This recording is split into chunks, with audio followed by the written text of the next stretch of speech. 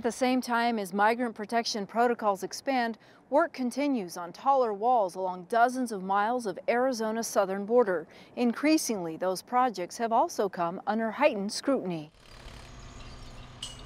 On the Organ Pipe Cactus National Monument, work is underway to install 43 miles of 30-foot bollard fencing.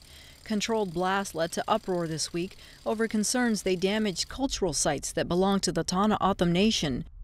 Video shared by Customs and Border Protection on Twitter shows some of the detonations.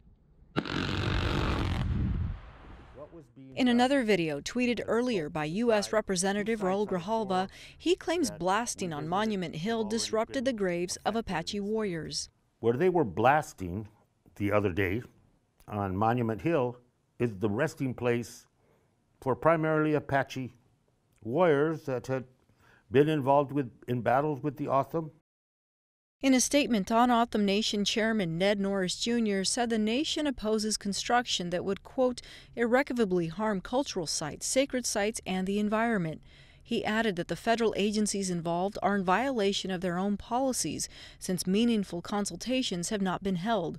But Customs and Border Protection denies any wrongdoing and told Arizona Public Media the Tucson sector's Border Patrol tribal liaisons have constant communication with leadership from the nation. It also released a statement saying its own surveys found no biological, cultural, or historic sites within the project area.